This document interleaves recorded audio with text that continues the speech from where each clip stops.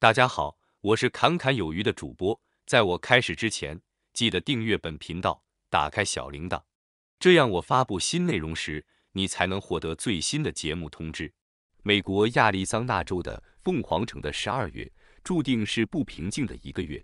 这个月，是台积电举行了移机典礼，首批机台搬进耗资120亿美元的新工厂。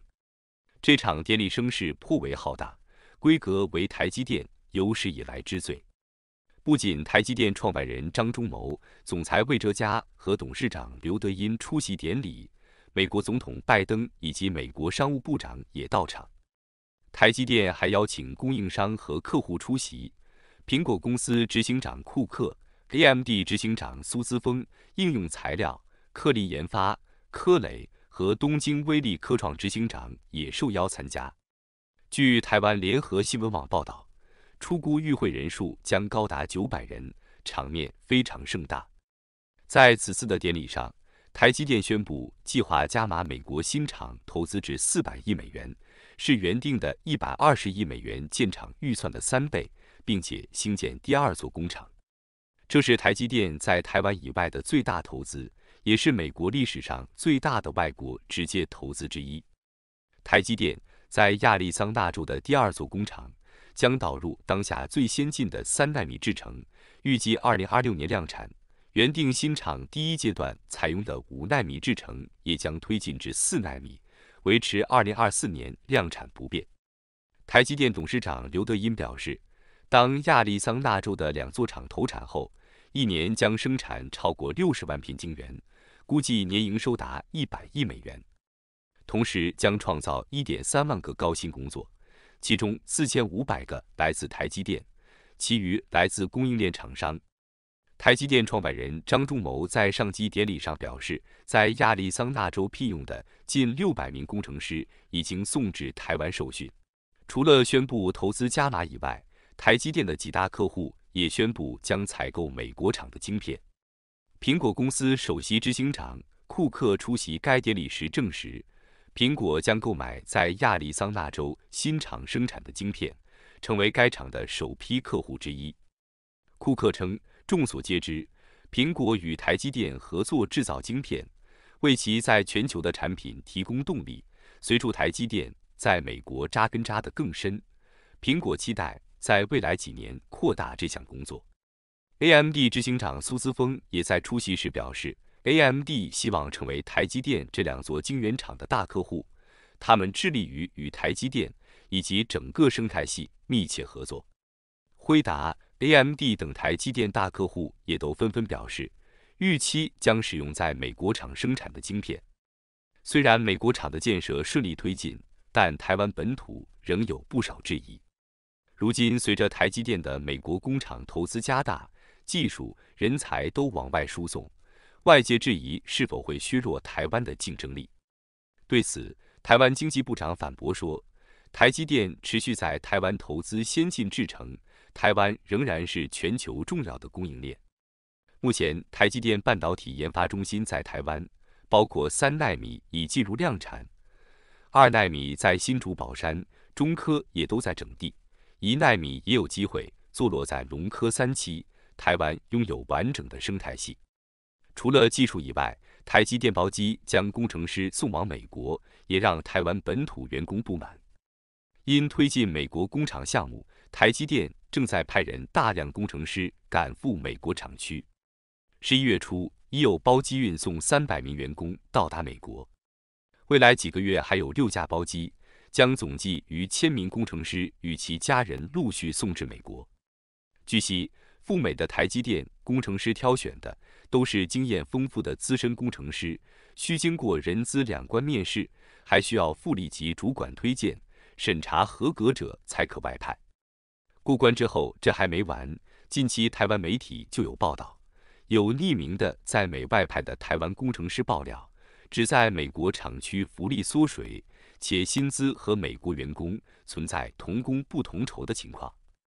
然而，不仅台湾的员工有意见，美国员工也不满意。台积电早前在美国招募了一批美籍工程师送到台湾受训，为建厂做准备。结果，这些人难以适应台积电的企业文化，对值班以及开会等公司日常管理方式相当有意见。这些消息的背后，除了显示台积电赴美设厂在人事问题上的困难，也显示了台积电短期内难以平息本土质疑。台积电宣布计划加码美国新厂投资至400亿美元，成为了美国史上规模最大的外国直接投资案之一。台湾资深半导体产业评论家陆行之在社交媒体上就立即发文提出6大疑问，并表示希望台积电能在下一次法说会或海外分析师会议进行解答。陆行之在脸书发文表示，虽然台积电赴美投资成本高昂，但地缘考量扮演一个绝对的角色，意指美国政府压力及分散核心制程技术的风险都集中在台湾。其表示，投资美国厂等同拉高低毛利率产能部分的营收比重，分析师可能不会看好此举。台积电美国新厂投资从120亿美元加码到400亿美元，且预计导入5奈米、4奈米、3奈米制程，这对于成本高昂、毛利率明显低于台湾厂的美国厂来说，假设复合年均增长率 CAGR 展望不变，台积电拉高美国厂资本开支等于拉高低毛利美国厂营收比重折旧费用。一直在精算台积电获利前景的外资分析师对于此应该写不出利多报告。接着，他也提出各种质疑，比如尽管预估美国新厂会使用折旧设备，但为何投资金额如此之大？据他了解，台积电美国一厂大量使用台厂调教过且折旧3至4年的5奈米设备，4奈米、3奈米也会仿照这种做法。而400亿美元投资5万片5奈米、4奈米、3奈米，似乎跟盖新厂没有差别。请问为何会这样？难道建厂成本，如洁净室等投入比重大，还是其他建厂成本拉高？另外，假设台积电未来几年的年度资本开支为400亿美元，美国厂未来4年要投资400亿美元，年度资本开支为100亿美元上下，占比25%。低毛利先进制程业务占比明显高于陆行之本人的预期，公司是否会下调之前整体长期毛利率高于53%的展望？还有，台积电未来是否会可以拉平台厂与美国厂的技术差距？其提出，由于3奈米跟5奈米量产间隔差了近3年，由此推算，美国厂计划在2024年会量产5奈米。跟台积电台厂差距2代，美国厂计划在2026年会量产3奈米，跟台积电台厂差距1代。那么，台积电是否打算在2奈米、1奈米世代拉到同步或持续缩小技术差距？假如美国不兑现晶片法案补助，公司如何持续计划？